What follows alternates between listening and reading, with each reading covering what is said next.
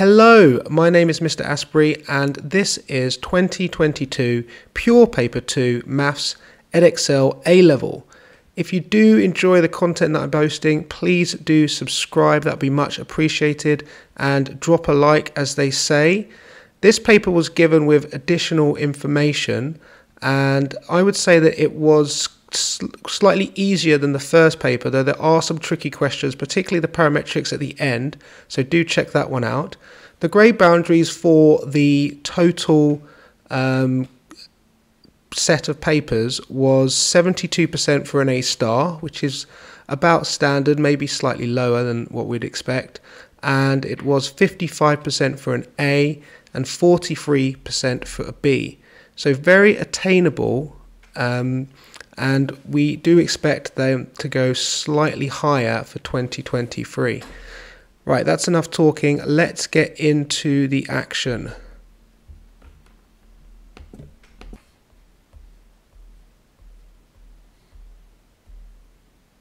Okay, question number 1, we have a modulus graph and we are just simply asked to solve where the modulus graph, which is already drawn for us, is equal to a line which looks like this, 7 plus x.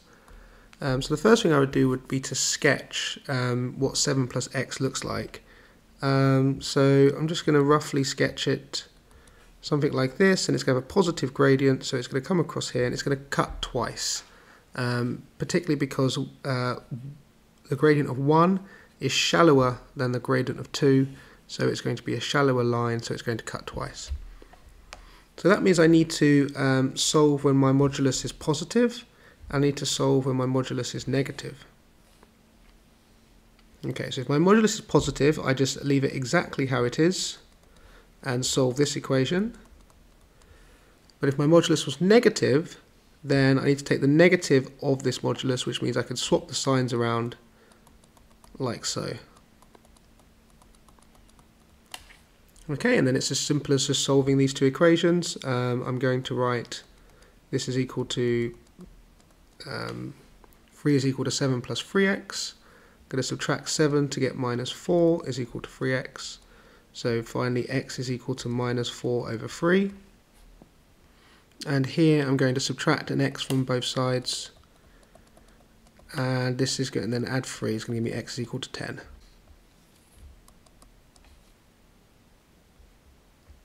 Okay, question number 2. Sketch the curve. Well, if you're having trouble with this question, then you could always just go to your graph function. You could always just delete all of these and type in what the graph is. So 4 to the power of x. And there it is. And we can zoom in on that interesting part in the center. And that intercept will be 1. So the graph is going to look like this. And how do I know it's going to go through 1? Well, when x equals 0, y is equal to 4 to the 0, which is equal to 1. And there we have it. They're the only intercepts, so whenever you sketch you should always label your intercepts, and there is only one, so we're done. And also this will go on and it will have an asymptote at x or y equals 0, so it will never touch the x-axis. Okay, now we need to solve this equation. We can take logarithms of both sides, so we can write log 4 to the x is equal to log of 100. We could bring the x down using our log rules, because whenever we have log of a to the power x, that's the same as x log a. This gives me log 100 on this side, and then dividing through we get x is equal to log 100 over log 4. It asks us to do to 2 decimal places, So if you're rushing through your exam, you might miss that and might give it in exact form, but they're actually asking me to give it in, so I could write log of 100 over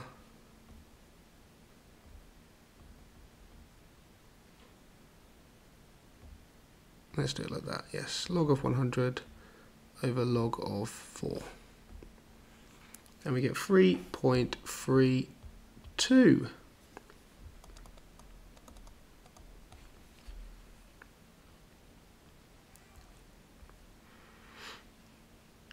Okay, question 3.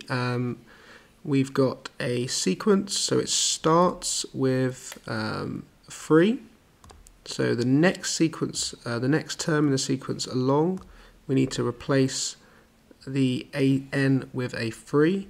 So we write a2 is equal to 8 minus 3, which is equal to 5.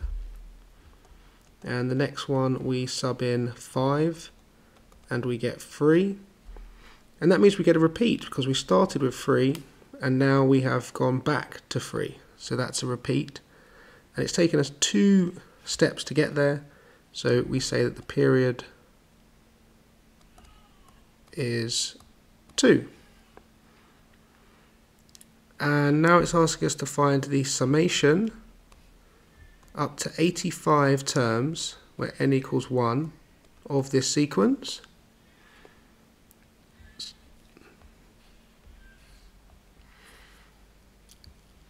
And we know that the 2 terms are going to be 3 followed by 5.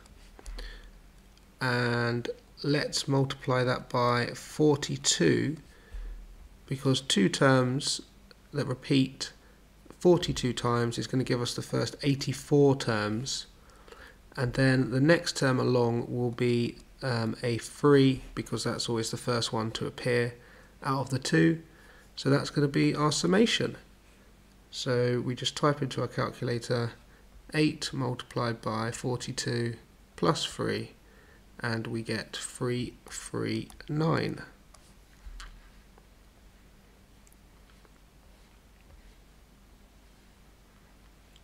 Question 4 is a differentiation from first principles.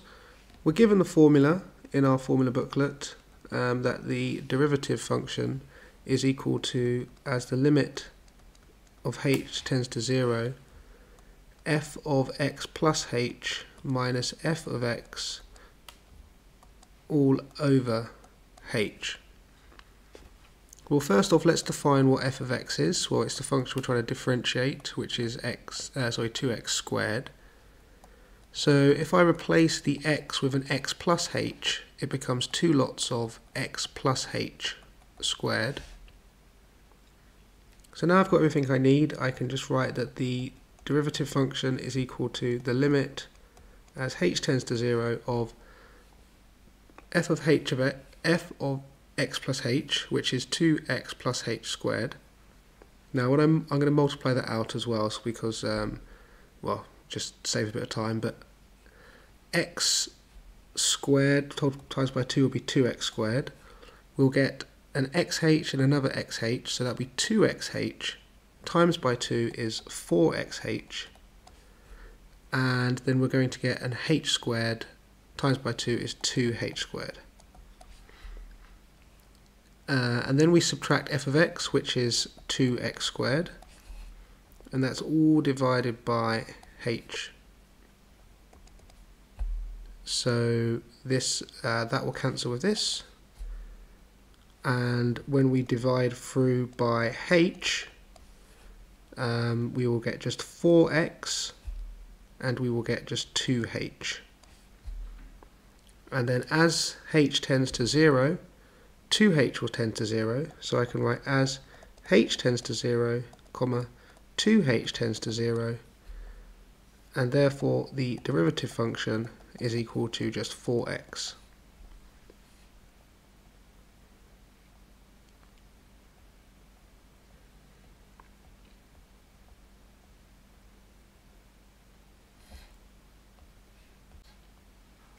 Question 5, we have a table of values and we've been asked to work out, using the Trapezium Rule, an estimate for the integral between 9 and 3 of this function, which luckily for us has been written out in terms of our table.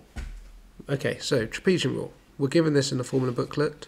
The first thing we need to do though is figure out what the height is, and that's the gap between the x values, which is 1.5. So I say that the height is equal to 1.5.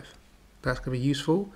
What is the formula for the Trapezium Rule? Well, it tells us that the area is equal to h over 2 y0 plus 2 lots of y1 plus y2 plus all the way up to yn minus 1 plus yn. Well, first off, we know what the height is. We just worked it out, so that's 1.5. We can write that over, 1.5 over 2. Okay, y0, that's our value of y here, which is 1.63, plus 2 lots of all the ones in the middle, so 2 plus 2.6 plus 2.46, and then plus on a single of the one at the end. And that just goes straight into our calculator. So 1.5 over 2, open brackets, 1.63 plus 2 lots of 2 plus 2.26 plus 2.46, close brackets, plus 2.63, close brackets, equals 13.275. Okay, does it say what degree of accuracy we need to give it for? No, so that will do then.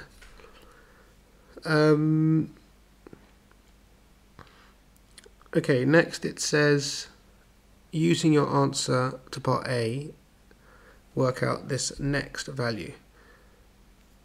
Well, we can use our log rules to rewrite this as log base 3 2 to the x. The 10 can come down to become the coefficient, like this. And then even more so, we can take 10 out because it's a constant multiplied by what's inside the integral. And then we're just left with exactly what we've already worked out.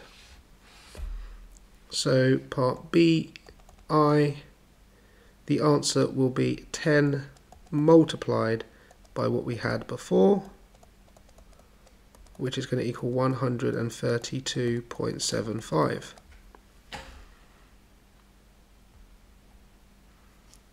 Okay, the next one, again we've got to do a bit of rearranging. So we can write this as the integral between 9 and 3 of log base 3. So we really want 2x, so that's going to be 9 times 2x. And when we have a logarithm where the input is multiplied, two things are multiplied together, we can write it as those two logs separately added together. Like this, still again integrating between 9 and 3. Now what is log base 3 of 9? Well, that's asking the question, what power of 3 do I need to raise in order to get 9? Well, the answer is 2, because 9 is equal to 3 to the 2. So that's just 2. So I can rub that out and write 2. Okay, great. So let's integrate this now. When I integrate 2, it goes to 2x between 9 and 3. And I've already worked out this part. We know that answer. That's 13.275. We don't need to do that again. So summing in here, we're going to get 18 minus, and then 2 times 3 is 6. and that's going to give us a total of, adding on 12 to that, so 25.275.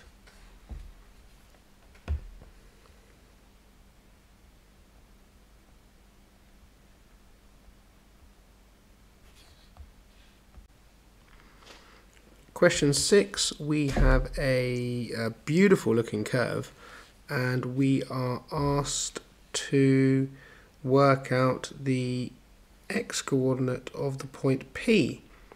Now what do we know about P? So P is a local maximum point of the curve, right here, and so in order to work out the maximum point, we are going to differentiate and set equal to 0. So if I take my function and if I differentiate it, I am going to, well, we know that sine differentiates to cos, and the input is a half x, so we need to multiply by the derivative of the input, and the derivative of the input is a half, and a half times 8 is 4, so it's 4 and then a half x. Minus 3x differentiates to 3, and we set that equal to 0. Okay, this gives us that cos of a half x is equal to 3 over 4. Now before I start solving, I'm just going to figure out which point am I actually looking for here, because I can see that there is actually there's a stationary point there, and there's also a stationary point there.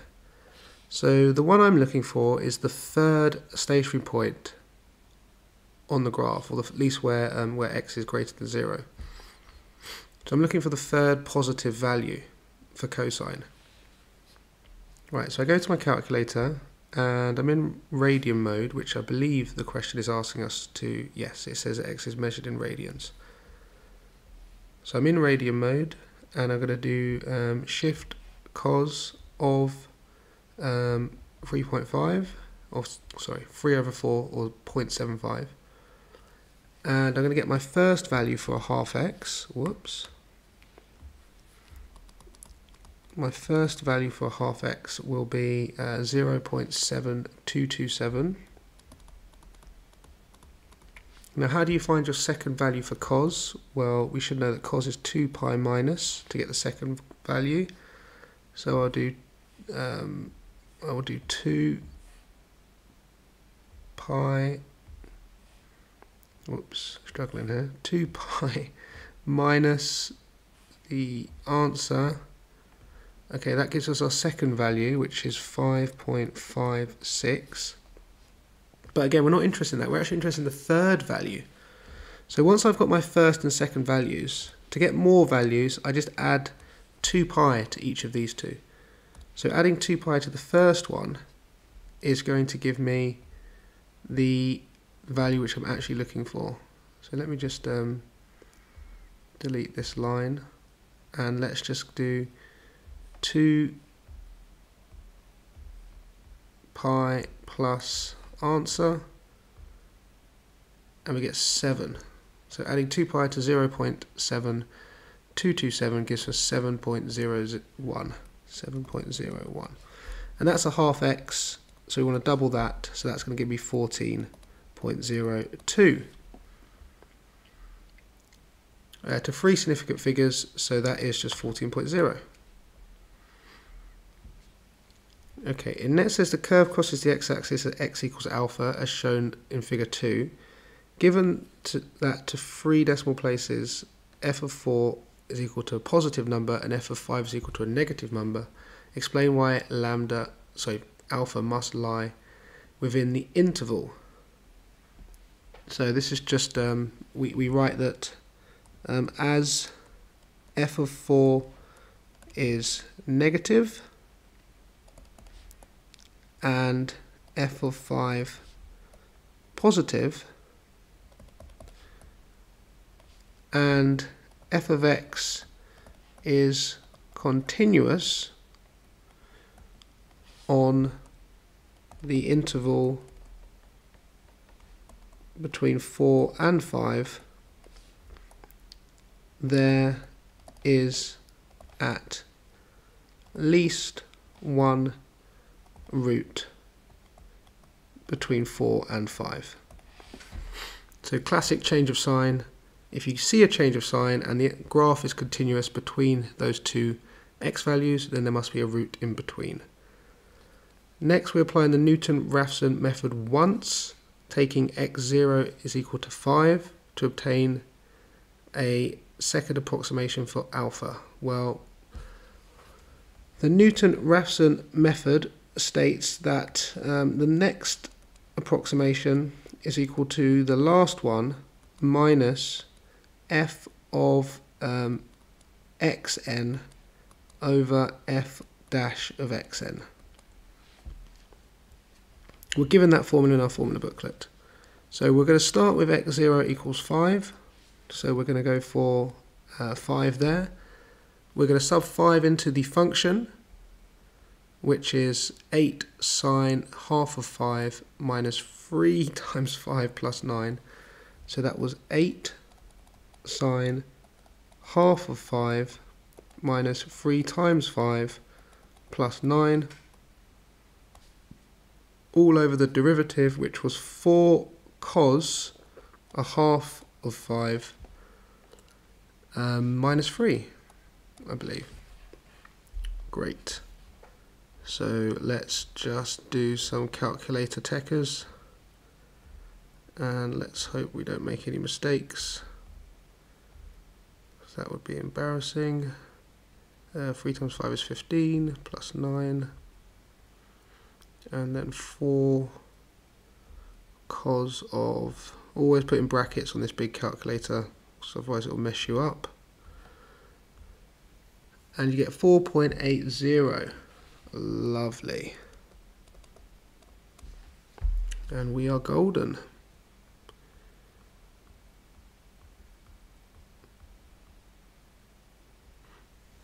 Okay, classic binomial.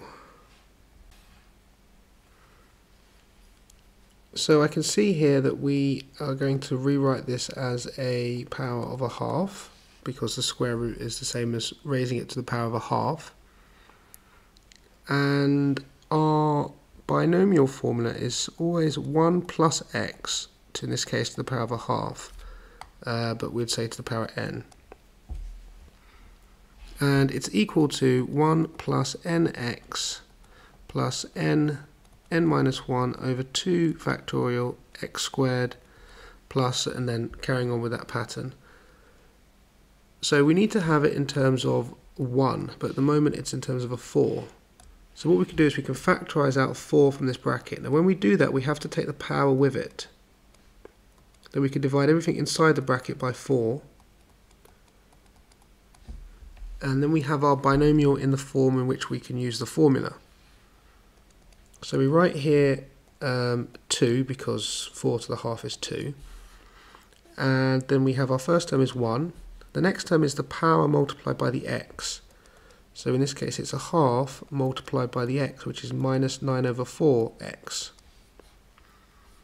And then we have n, which again is the power, multiplied by the power minus 1 over 2 factorial, which is 2, and then x squared, which is minus 9 over 4x squared.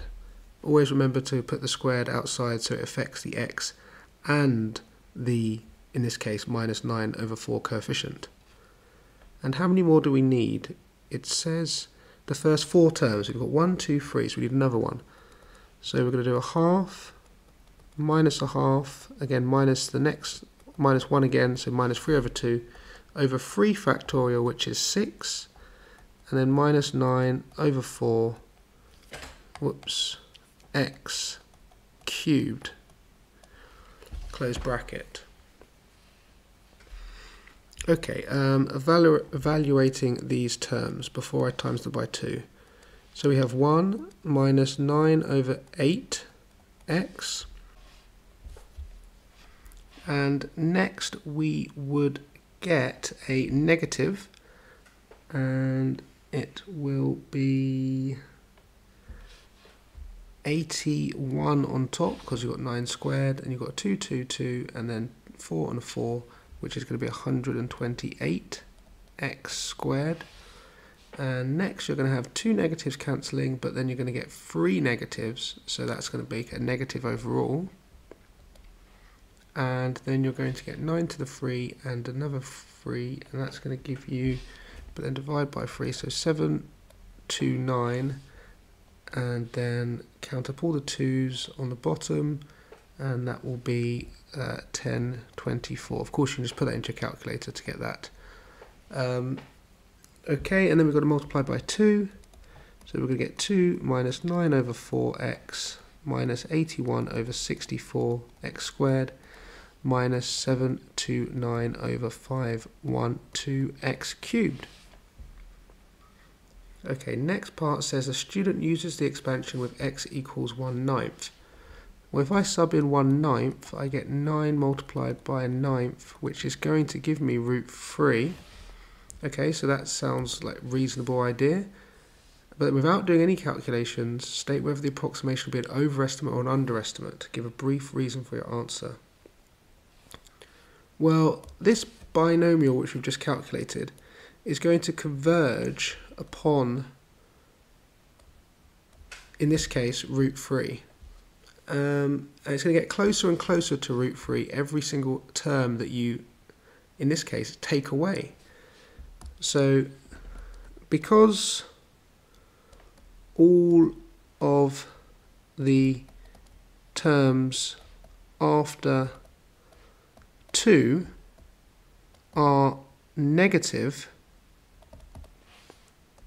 we will have an overestimate.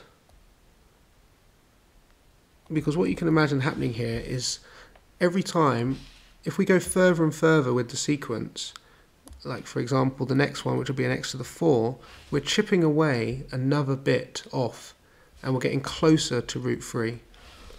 So we keep chipping away, which means we must be greater than it in order for us to chip away and arrive closer and closer to root 3.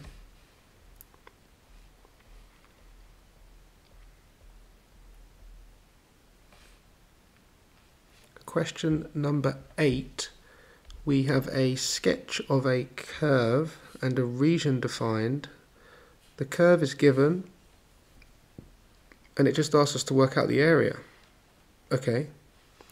Well, the first thing I can spot is, well, when is y equal to 0? When does it cross the axis? Well, whenever I have a fraction like this and I want to set it equal to 0, it's just the numerator that needs to be 0. And those are factorised brackets, so the values that make them 0 are 2 and 4. So that's 2 and that's 4. Now integrating this does not look pretty. There's no sort of quotient rule for integrating. So what I'm going to do is I'm just going to multiply out the brackets, and that's going to give me x squared minus 2x and a minus 4x makes a minus 6x and a plus 8, and that's all divided by 4x to the half. Now in order for me to integrate, I would like to have each x term expressed independently. So I'm going to look at this x squared, and when I divide that by 4 a half x, or sorry, 4x to the half, I'm going to get 1/4, and I'm going to get x to the 3/2, because when I divide x's, I need to subtract the powers, and 2 subtract a half is 1.5, or 3/2. Next, 6 divided by 4 is 3/2, and x to the 1 divided by x to the half is x to the half. And then finally I've got 8 divided by 4, which is 2, and I've got well, just an x to the half on the bottom, so that's x to the minus half. And I want to integrate this between the points 4 and 2 with respect to x. Okay, so the power goes up to 5/2, and then I divide by the new power, so 1/4 divided by 5 over 2 is a tenth. Up the power to 3 over 2, divide by 3 over 2, well that cancels out the 3 over 2, perfect. And here up the power I'm going to get x to the half, and dividing by a half is the same as timesing by 2, so it gives you 4. And I need to do this, and that's between 4 and 2. Okay, so to get the full marks I'm going to want to evaluate each term. It's going to be pretty boring, and I can't really imagine that anyone's going to be staying around watching this. But if you are, thanks.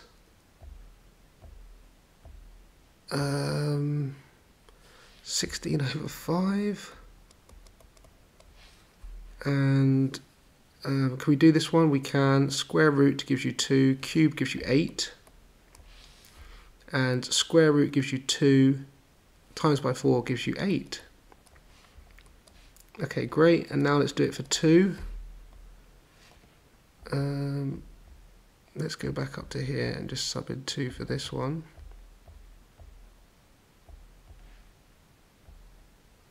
And we get 2 root 2 over 5. Okay, subbing in 2 will be 2 to the power of 3 over 2, which is 2 root 2. And subbing in 2 here is going to give me 4 root 2. Okay, simplifying, I'm going to get 16 over 5 minus, we're going to add up all of these root 2's in this bracket, and it's going to give me 12 over 5 root 2. Now that's a negative value, so that can't be the area. And that does make sense as well, because we're going to get a negative area because we're looking at the area underneath the axis. So when I integrate, that will give me a negative value. So if I want to work out the actual area, I need to take the absolute value of that. So the absolute value of 16 over 5, 12 over 5 root 2. And that's just going to, if I just swap them around, that will give me the positive value rather than a negative value. And that's the exact value.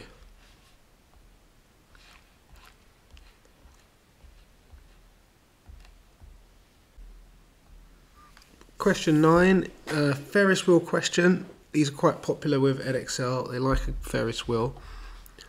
And it gives you a sketch of the graph, and it gives you the formula for the graph, and it also tells you some key bits of information here. Maximum height is 50 meters. The passenger is 1 meter above the ground when the wheel starts turning, and the wheel takes 720 seconds to complete 1 revolution. Find a completed equation for the model. Okay, so first off, let's use that first bullet point, max height. And we know at max height, or at maximum, any sine function is equal to 1. So therefore, we can say that 50 is equal to a, essentially, because again, that sine function would be 1. That's the maximum the sine function could take. So let's maximize it out at 1, which gives me 50 equals a. Next part, it says it's 1 meter above the ground when the wheel starts turning, so that means when t equals 0. So we can do t equals 0, 1 is the height, 50 sine, because t is 0, alpha. So therefore we have 1 over 50 equals sine alpha. So therefore alpha is equal to inverse sine of 1 over 50. So we go to our calculator, making sure that we are in degree mode, because I've just spotted that there's a degree sign there and a degree sign there. So very cheeky, just trying to trip you up there for no good reason, is EDEXCEL. So we go shift, sign, oh whoops, I need to make sure I'm in degree mode.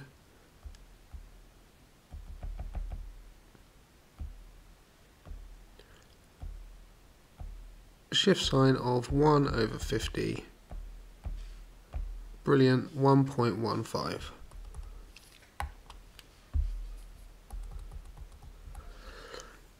Okay, nearly done, and we're going to use the third bit of information to find B. It says the wheel takes us 720 seconds to complete one revolution. Well, one revolution looks like this, and we know that normally a sine graph would get up to there at 180. But it's actually going to take 720, so that's going to be stretched by a scale factor of 4. Now, how do you stretch a graph in the x-axis by a scale factor of 4? Well, you change the input into 1 over 4. So therefore we can say that b is equal to 1 over 4, because if we multiply the variable inside the bracket of the function by a quarter, that's going to stretch it in the x-axis by a scale factor of 4, thus stretching out that 180 all the way to 720. Okay, now it says explain why an equation of the form blah blah would be more appropriate. Okay, if you add something on, it's going to lift this graph up. So the graph would then look like this, and that's going to be better because it doesn't touch 0. You don't want a Ferris wheel going around and scraping along the floor. So moving it up will mean that the height is never 0. It'd be more appropriate as the height will never be 0, and thus the carriages won't scrape the floor.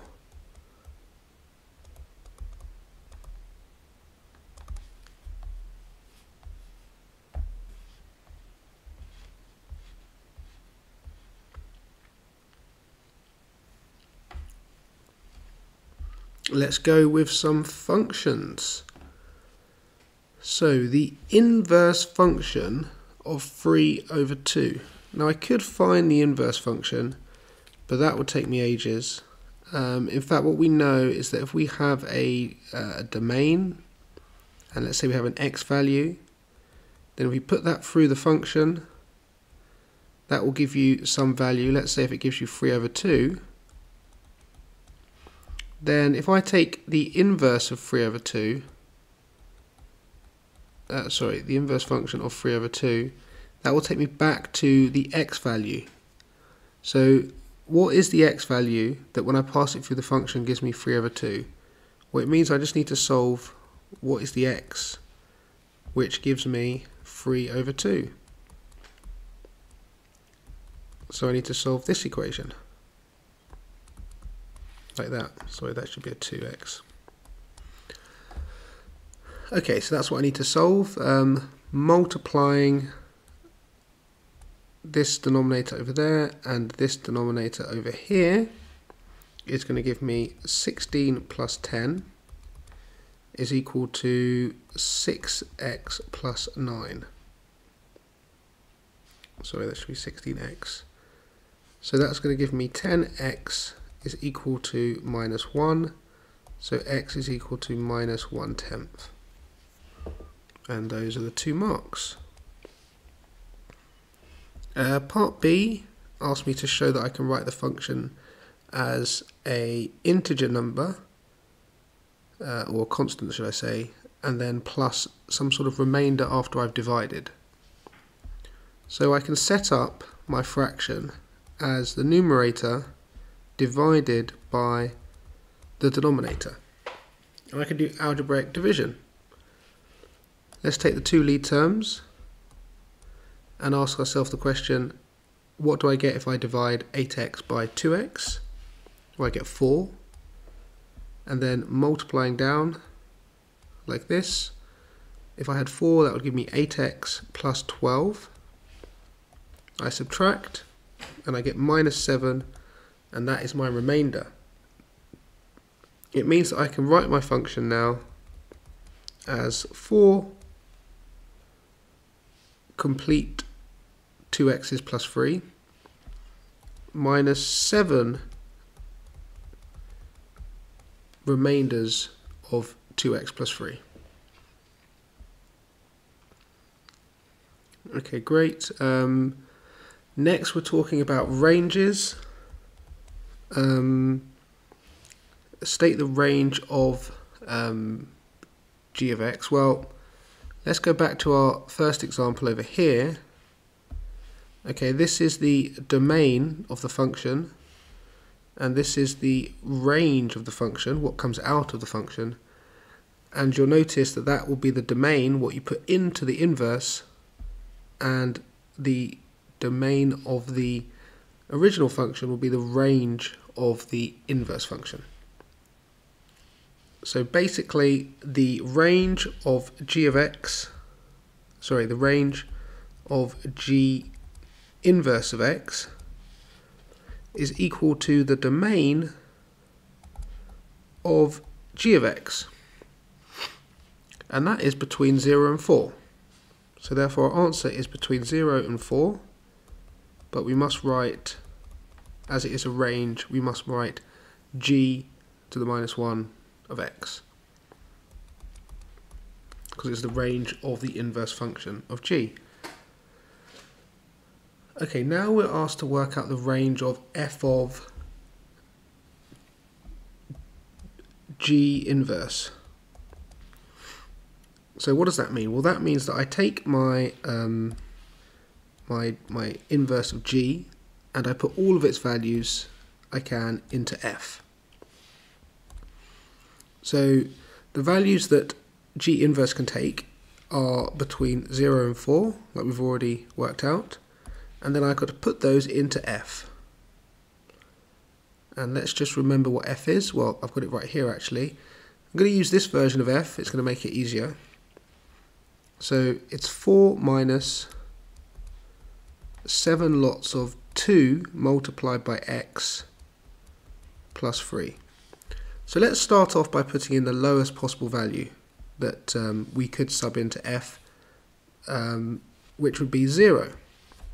Because again, the inverse of g can take only values between 0 and 4, so the lowest we could sub in would be 0. And this would give me 4 minus 7 over 3, which would be 5 over 3.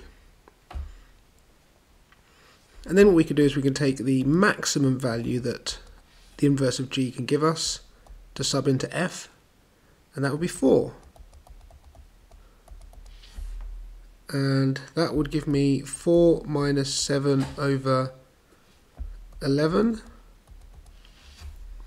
which would give me 37 over 11. Okay, so it looks like we are bounded between these two values. So the range of f of g inverse is between 5 over 3 and 37 over 11.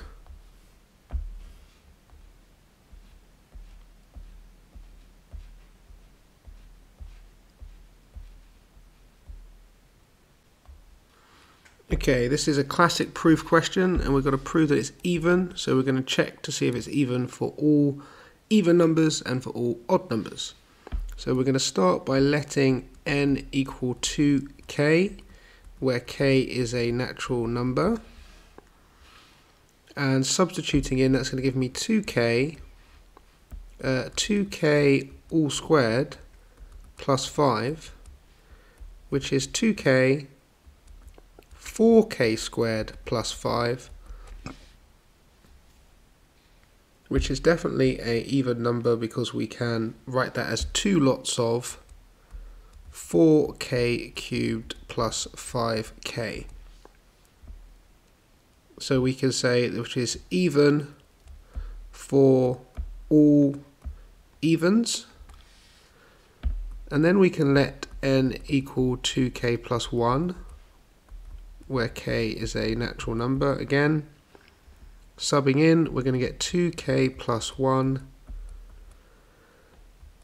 2k plus 1 all squared plus 5. So 2k plus 1 all squared, we're going to get 4k squared. We're going to get plus a 2k plus another 2k, so that's plus 4k, and plus 1. And we've got plus 5 there, and we're going to multiply that by 2k plus 1. Okay, right, so what we could do, I don't want to expand out as many, I want to save as much time as possible, so I can write this as 4k squared plus 4k plus 6. Now this bracket has a factor of 2, and that's all we need. We just need one factor of 2. So let's bring that outside, and rather than multiplying all these brackets together, I can just take a factor out of that, and that is enough to prove that it's even. So we can say even for all odds. And we can say as n squared plus 5 is even for all evens and odds, it is even for all n exists in the natural numbers.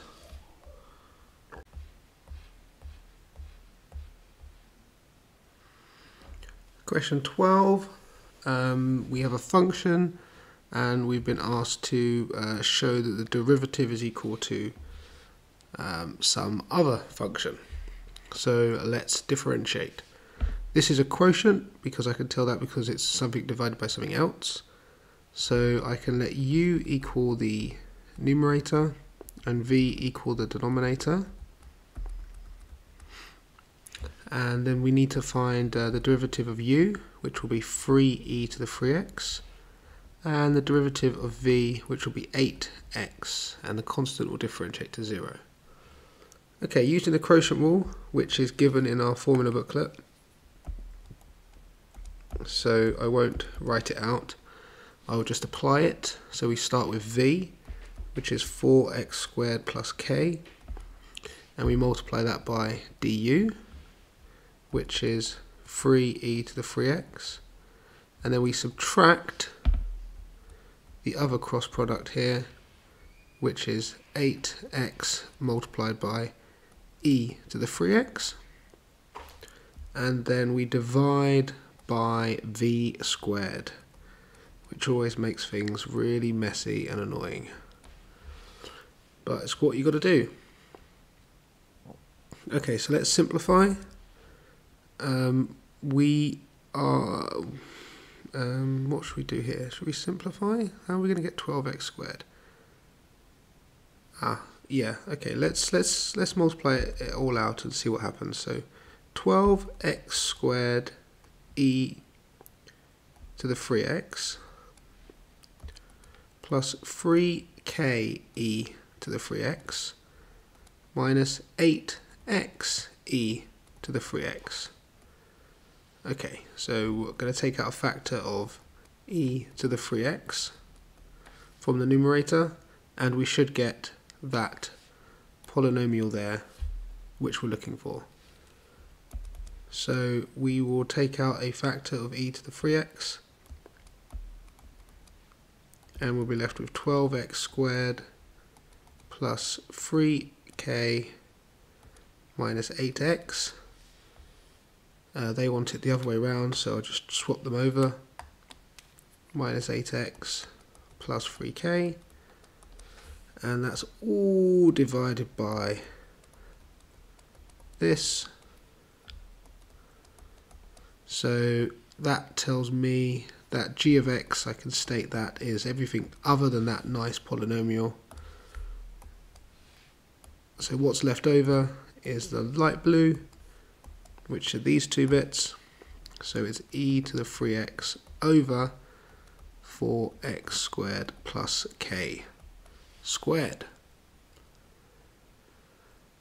It says given that the curve has at least one stationary point, so that means that when I set the derivative equal to 0, we're only going to get one root. Now, how is this derivative going to equal 0? Well, the only way it can equal 0 is if the green part equals 0. Because when we have a fraction, it's only the numerator that needs to equal 0. And the e to the 3x will never equal 0. So it's just the green bit. So I need to check how many roots this has. Well, in fact, sorry, I've been told how exactly it has at least one stationary point, and we know that the discriminant of a quadratic, if it's less than 0, no roots. If it's equal to 0, one root, and if it's greater than 0, two roots. So at least one means 0 or greater than 0. So I'm going to write b squared minus 4ac needs to be equal to or greater than 0. The b term is minus 8, square that gives me 64. Minus 4 times 12 times 3k. So that's 64, that's 144. So therefore we can say that, how am I going to do this? 64 is greater than or equal to 144k. Divide through by 16 gives me 4 and gives me 9. So therefore my final answer is k is less than or equal to 4 over 9. It does say that k is a positive constant, so technically you might want to, you have to write this, but checking the mark scheme, this is acceptable, so you don't need to write that it's greater than 0.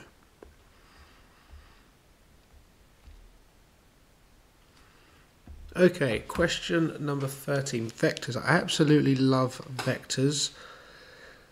Given that ABC lie on a straight line, so first off I'm thinking let's draw a picky, A, B and C, and then set the origin somewhere like that. Find the value of P. Okay. Well, if they lie on a straight line, then A to B, which we can calculate, is parallel to B to C. They're going in the same direction. So let's do that. A to B, which we know is OB minus OA. So be very careful here. There's no I, so we have to put 0 for I. It's very tempting just to start with 4.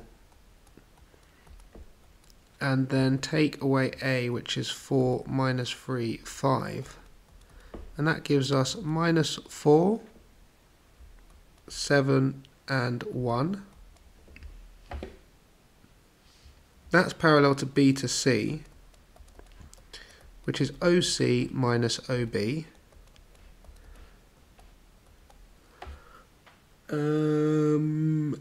OC is minus 16, P 10, and B is 0, 4, 6 again. So we get minus 16, P minus 4, and we get 6, no, careful, we get 4. Okay, so we know they're parallel, so we know that AB is some multiple of BC, or vice versa. So what is that multiple? Well, let's look. Let's look at this component here. It's been times by 4. Does the other component agree? Yes, it does. So therefore, the middle component must also agree. So we can say that 7 multiplied by 4 will equal P minus 4. Which means that 28 is equal to P minus 4, which means that P is equal to 32. Fantastic. Okay, this next question takes some getting your head around. So again, it's important to try and draw a picture here, a little diagram like I've done already. It says the line segment OB is extended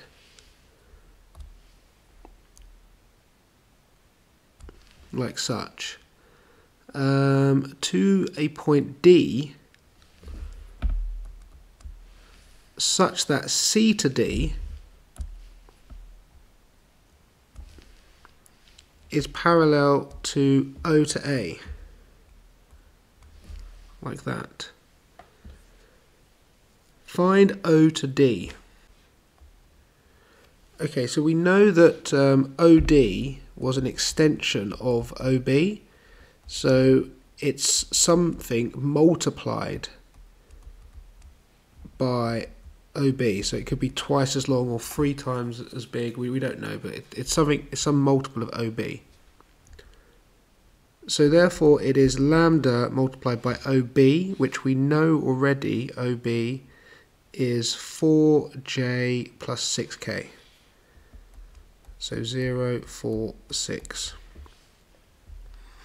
Okay, now let's look at the 2 red lines. So let's first look at C to D, which we can write as OD minus OC.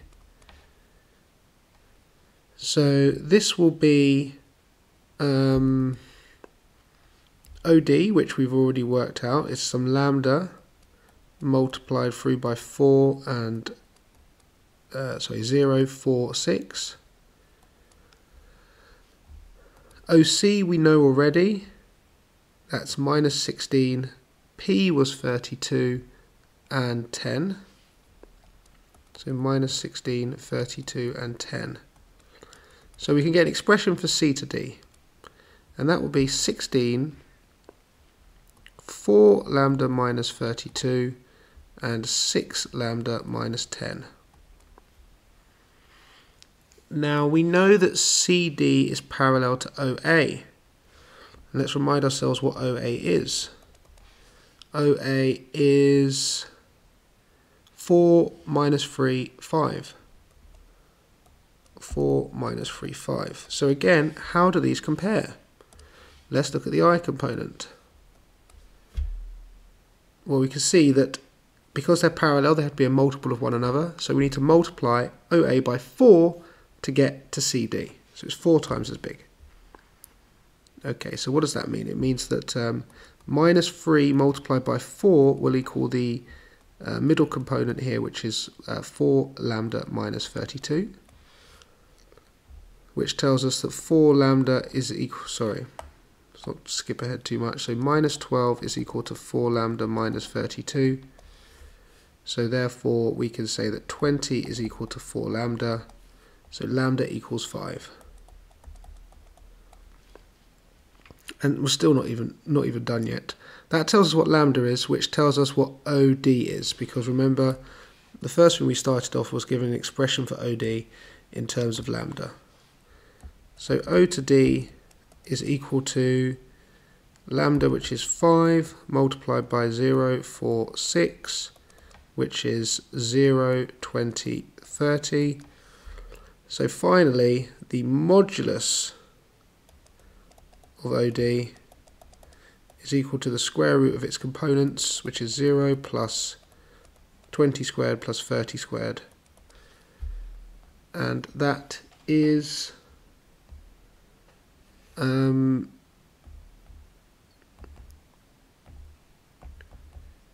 a whole lot of work for not many marks. Pretty stingy there, EDEXCEL. Only 3 marks for that. That is really stingy, because that takes a picture, understanding, and a fair bit of algebra. Oh well, it was fun doing it.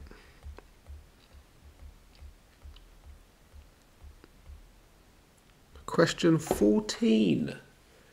Got some partial fractions. Okay.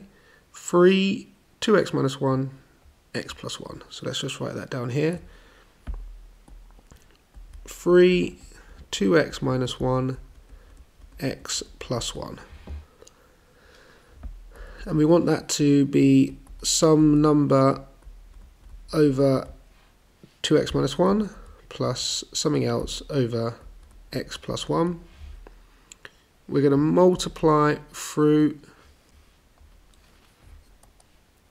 2x minus 1 and x plus 1. So that will give me 3, because both of those brackets on the bottom will cancel, so multiplied through by them. And I'll get a lots of the 2x minus 1 will cancel, but the x plus 1 will remain. And here the x plus 1 will cancel, but the 2x minus 1 will remain. We then let x equal minus 1, because it will solve this bracket here with the x plus 1. 3 will stay the same there. The minus 1 will cancel this bracket here, which is next to the a.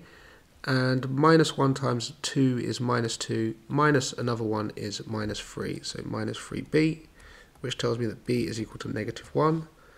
And then I will let x equal a half. Again, 3 stays the same because it's not dependent on x at all, it's just 3. And we have a half plus 1, which is 3 over 2, so a times by 3 over 2, which means that a is equal to 2. So we can write as partial fractions that 3, 2x minus 1, x plus 1 is equal to 2 over 2x minus 1 minus 1 over x plus 1.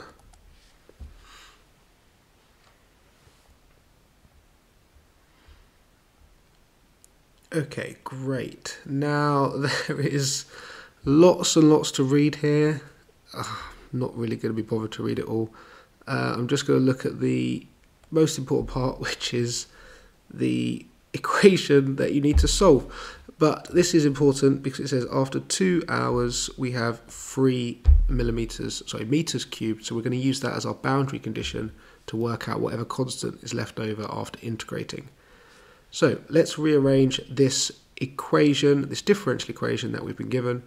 And I'm just going to do it on the side here so that I've got it written up. I'm going to multiply by dt. And I'm going to take this v and I'm going to divide it down this side. So I will get dv, and I've divided through both sides by v, and I've multiplied by dt, so that's gone over to the other side. So it's 3 lots of 2t minus 1 t plus 1 dt. Okay. Now that's helpful because that is exactly the same as our partial fraction, with the x being replaced for t. Okay, so what does that tell us? It means I can rewrite this differential equation as 1 over v dv, which was the left side, and the right side was just this perfect partial fraction, so it was 2x minus 1 minus 1 over x plus 1. Oh, sorry, it was t. That was the only difference between the partial fraction and the actual equation we're meant to solve, is that it's now t. And I've still put x. Come on, sort it out. And that's dt, which means we can integrate both sides. Okay, the integral of 1 over v is ln v. And this is a perfect Ln rule integral because we've got the derivative of 2t is 2, so it's perfectly set up. So I could just write ln of 2t minus 1. And this one's also perfectly set up because again the derivative of t is just 1. So don't mess around with any constants here. I can literally just write minus ln of t plus 1. And of course we get plus c. Now we use that those boundary conditions. So t is equal to 2 because t is measured in hours. That is definitely worth checking. And 3 is the volume, which is measured in meters cubed. Perfect. So t equals 2, v equals 3. T equals 2, v equals 3 gives me that ln 3, is equal to ln 2 times 2 is 4, minus 1 is 3, minus ln 3 plus c. Great, so c is equal to ln 3. So we have ln v is equal to ln 2t minus 1 minus ln t plus 1 plus ln of 3. We can combine the lns on the right hand side. So we have this one is positive and this one is positive, so we can times them together to get ln of, open brackets, 3 lots of 2t minus 1, and this one is negative, so we would divide by that one, which would be t plus 1 like that. Whoops, and no need for the brackets in fact. Okay, so ln rules again. Ln rules state that if you add two lns together, you can write it as the product of those two values, so 3 and 2t minus 1, and if you subtract, you can then divide through by that, in this case the blue one, t plus 1. Okay, and now we've got lns on both sides, so therefore we can cancel the lns, which gives us that v is equal to 3 2t minus 1 over t plus 1. And I think that was a show that question actually. Yeah, it's actually given us the answer. Fantastic. Okay, right. Oh, I hate these questions at the end, little 2 markers. There was a time delay between the chemicals being mixed and oxygen being produced. Work out the time delay. So let's check what happens when v equals 0. Well, again, as I think I've said about 3 times in this video, but when you want a fraction to equal 0, you just need the top to equal 0. So 3 2t minus 1 equals 0, which means that t is equal to a half. So that means that the volume starts from 0 after 30 seconds or 30 minutes. So that's the time delay, because prior to that the volume was negative, which the model is therefore useless. So the model only gets started once t is equal to a half. So the answer is 30 minutes for that one. And then the limit, well, in order to check the limit, we just send t to a really big number, like infinity, for example. And that would give me, when I multiply out the brackets anyhow, I get 6 lots of infinity minus 3, which is just 6 lots of infinity, over infinity plus 1, which is just infinity. So we're going to end up with 6. So that means that as t gets huge, there's going to be a limit of 6 meters cubed.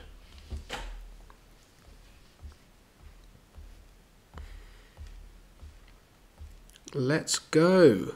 Question 15. Geometric series, and we've got some trig terms. Show that this quadratic in terms of sine equals 0. Okay, so what do we know about geometric series? We know that if I were to multiply this first term by r, then that would be the same as if I multiply this term by r. So let's do it. Let's say that 12 cos theta multiplied by r is equal to 5 plus 2 sine theta, and also 5 plus 2 sine theta multiplied by r is equal to 6 tan theta. So let's rearrange for r, and we get 5 plus 2 sine theta over 12 cos theta, and over here we get 6 tan theta over 5 plus 2 sine theta. And because the r must be the same, because they're in a geometric series, we can equate these two together. So we can say that these two are equal,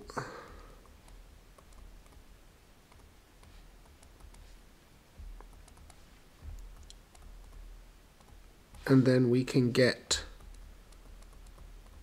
trig with it and come up with some identity. So let's multiply each side up. So that one goes up there, and this one goes up there, and that's going to give me 5 plus 2 sine theta squared is equal to 6 tan multiplied by 12 cos. Multiplying this out, I'm going to get 4 sine squared, and I get a 10 sine theta and another 10 sine theta, so 20 sine theta, and I'm going to get 5 times 5 is 25.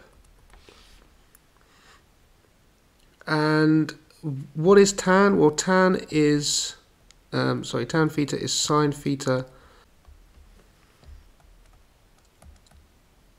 over cos theta, so I can write that as 6 sine theta over cos theta times by 12. 6 times 12 is 72 cos theta, and dividing and times it by cos theta will cancel, so bringing it all over to one side gives me sine squared, and then 20 minus 72 is minus 52, plus 25 equals 0.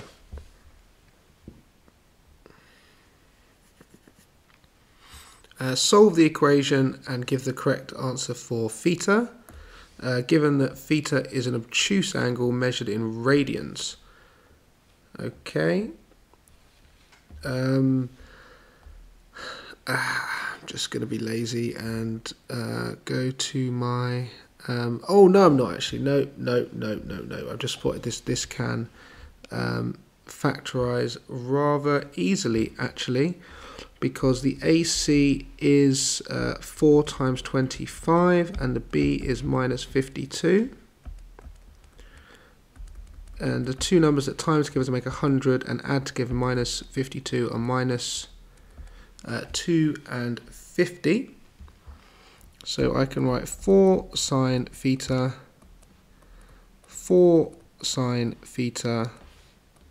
all over 4 minus 2 minus 50, and dividing through by 4 means I could divide this bracket by 2, and I could divide this bracket by 2. Great. Now, which ones are going to give us viable solutions? Well, only the left-hand side, because if that equals 0, the right-hand side, then sine theta would be 25 over 2, which is way bigger than 1, and of course sine theta has to be between minus 1 and 1. So we get here that sine theta is equal to 1/2. So therefore theta is equal to pi over 6, and it's the obtuse angle, and for sine we do 1 pi minus the angle in order to get the second solution. So the solution which I'm looking for is pi minus, which is 5 pi over 6, and that is the obtuse one, so that is the good one.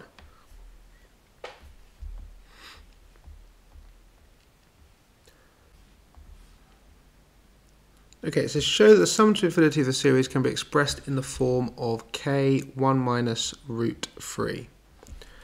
Well, the sum to infinity, first off, is given in your formula booklet as a1 minus r, where a is the first term. Now, a is 12 cos theta, so we can write that a is 12 cos theta. We know what theta is, so a is equal to 12 cos of 5 pi over 6. And that is, if I just go to menu, radians, and we go to shift, we go to cos of 5 pi over 6, we get minus root 3 over 2. And we're going to times that through by 12, so that will be minus 6 root 3. Okay, great, so that's the a value, and now let's look at the r value. Now r we express two ways. And I'm going to go with this one because we've already worked out what 12 cos theta is, so it would probably be easier than working out what the other one is. So r is 5 plus 2 sine theta over 12 cos theta. So r is equal to 5 plus 2. Now what's sine theta? Well, we know what sine theta is, it's right here. It's a half. And what's 12 cos theta? Well, we've just worked it out in the last part, it's minus 6 root 3. So this gives us a total of 6 over minus 6 root 3, which is just minus 1 over root 3. Okay, so let's put it into our summation formula now. A is minus 6 root 3, and 1 minus r, which is minus 1 over root 3.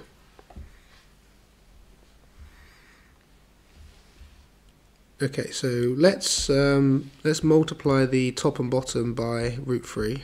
I think that will help. This will give us minus 18 on the top, and this will give us root 3 down there, and these two will give me, the root 3's will cancel, so just minus 1, but there's a minus 1, so it's plus 1.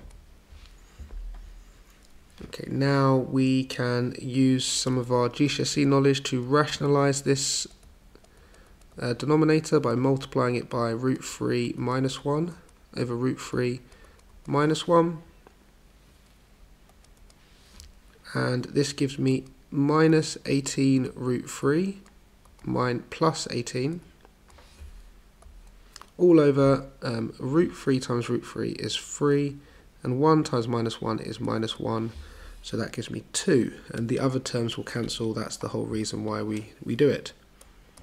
So in total I get minus 9 root 3 plus 9, and I think they wanted it as 1 minus root 3 factorised, so we can take out a 9 and that works. And I think that is what they asked for. Yes, it is. Great. And we march on to the final question.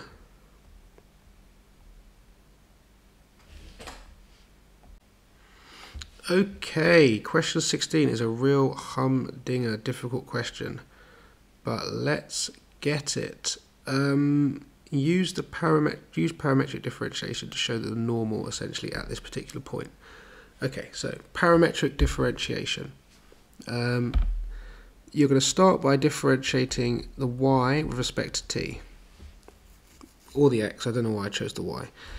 Now, the 2 is going to come down and multiply by the 2 to make 4. we keep what's inside of the bracket, which in this case is sec t, the same, and we drop the power down by 1. But then we multiply by the derivative of inside the bracket, and that is sec tan. The derivative of sec is sec tan, which is in your formula booklet. So therefore the derivative of the y equation is sec, and a sec makes sec squared, and we've also got tan as well. Okay, now we can work out the we can differentiate the x, and tan differentiates to sec squared, so it's 2 sec squared t. Okay, so dy by dx is equal to this one, the y, divided by the x. So we say 4 sec squared t tan t over 2 sec squared t. And this is going to simplify down to 2 tan t. Lovely. Now we need to investigate the point where t is equal to pi over 4.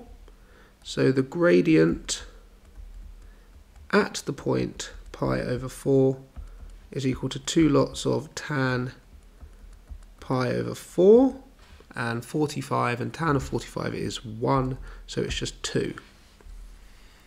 So the gradient is 2 at that point. But we need to work out the normal gradient, which is the negative reciprocal. So the normal gradient is equal to minus 1/2. Okay, so let's finish this off down. Oh no, we're not. Let's finish this off down here. Yeah, just get a bit more space. Okay, so we've got at the moment the gradient is equal to negative 1/2, and now we need to work out an xy coordinate in order to find equation of a line. And we know that the point on the line we're looking at is where t is equal to pi over 4. So let's sub that into the x, and let's sub that into the y. Let's just remind ourselves of those equations. 2 tan t plus 1. So 2 tan plus 1, and the other one was 2 sec squared plus 3.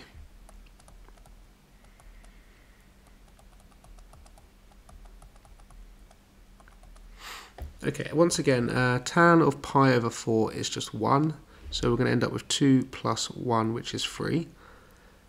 And we know that sec is 1 over cos, and pi over 4 of cos, let's go to our calculator here just to make sure.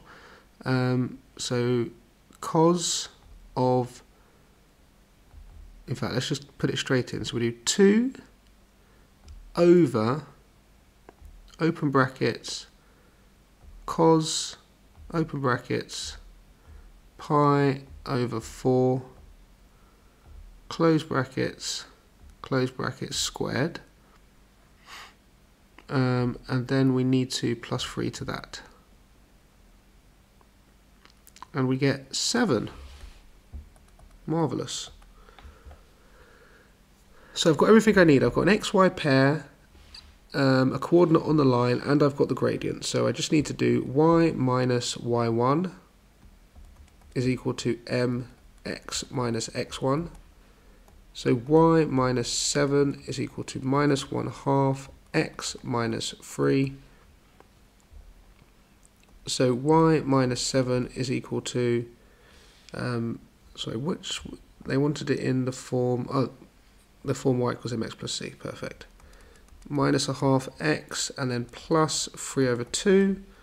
So we're going to get y is equal to minus 1/2 x, and add 7 to that is going to give you 17 over 2.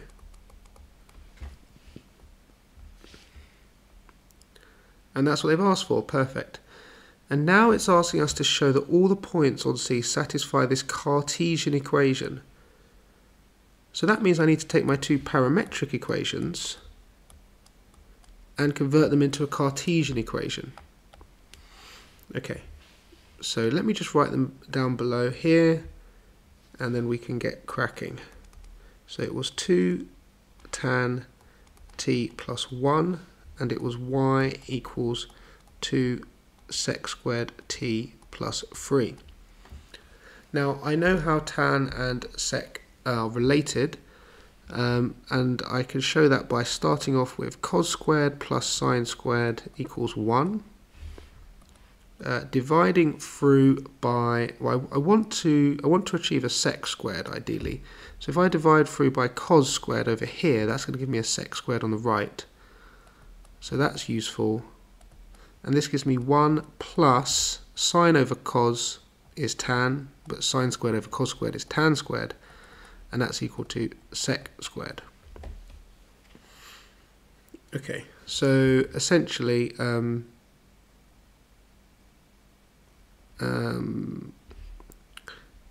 tan squared is equal to sec squared minus 1. So let's get an expression for tan squared over here, and I could do that by subtracting 1 from both sides and then dividing through by 2. That's going to give me tan t, and then squaring is going to give me x minus 1 over 2 all squared, and that's equal to tan squared like that.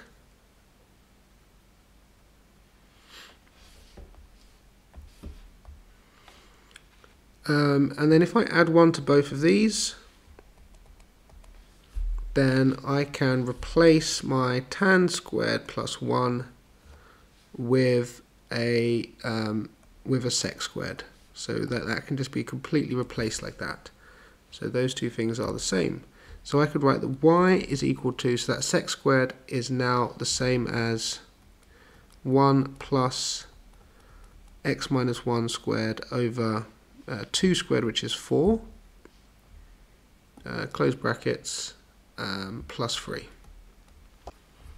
So I will get 2 multiplied by 1 plus 3 is 5, and timesing 2 by this bracket, which is over 4, will then become over 2. And I believe that is what they have asked for. Yes, it is. Great. Okay, it then says that this straight line here intersects this curve at 2 distinct points. Find the range of possible values for k. Well, if these two things are going to intersect, then they must be equal to each other, so we must solve them simultaneously. And seeing as they're both equal to y, that gives us an easy route in. We just set them equal to each other. So I say 5 plus x minus 1 squared over 2 is equal to the line which is a half x plus k. And let's just double check that, yep. And because these are intersecting and we know they intersect at 2 points, then we know that the b squared minus the 4ac will be greater than 0.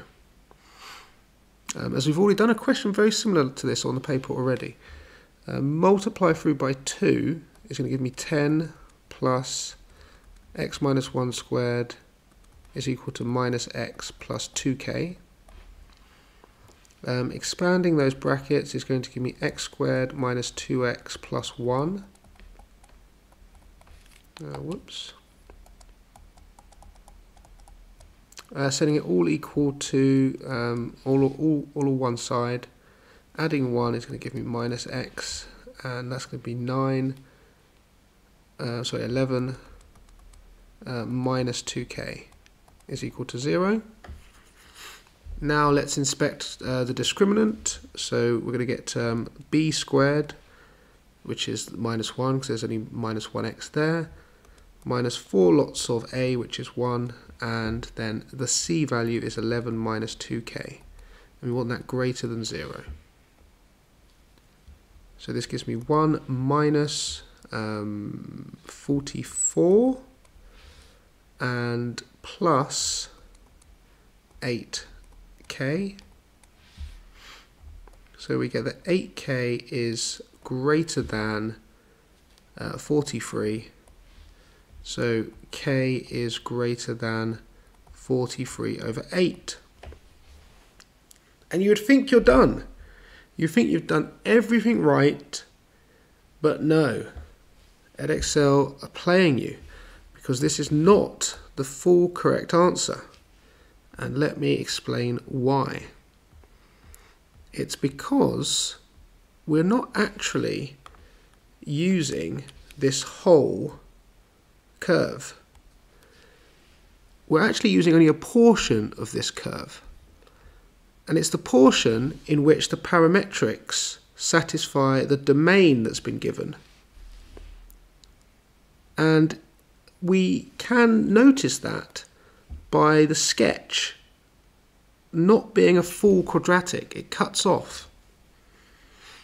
So we've just solved the question, what would happen if a line intersected that full quadratic? So the full quadratic would look like this, and we've basically just shown that if I had that line and it went through this point here, which was 43 over 8 was the intercept, then it would cut once, so therefore that intercept had to be greater than that value so that it would cut multiple times. Anywhere raising that intercept up, it will cut multiple times. But we're not examining that full quadratic, we're examining this partial curve here. And in fact, it will cut twice along here, but as soon as we get as high up as here, it's only going to cut once. So we need to figure out how high up that green line is. Well, let's inspect this point right here, the point at the end of the domain. At that point, the t value is equal to minus pi over 4, because the domain starts here at minus pi over 4. So let's find an x and y coordinate using our parametric equations for that particular point. So I go to my calculator and I press 2 tan of minus pi over 4, and then I want to plus 1, and I get minus 1, which makes sense. You can see that, roughly speaking, minus 1 is a sort of, respectable, not respectable, a feasible x coordinate. And then the y value, we would have to go over here, and I've actually got this already in my calculator, so let's just change this to a minus, and we should be good. And that also gives you 7. Great. So the y value equals 7. So let's find what the k value is of this green line. So I know that it goes through this point here, and I know the gradient is minus a half. So if I do y minus y1 is equal to minus a half x minus minus 1, I get that y minus 7 is equal to minus a half x minus a half. So y is equal to minus a half x plus 6.5, or 13 over 2.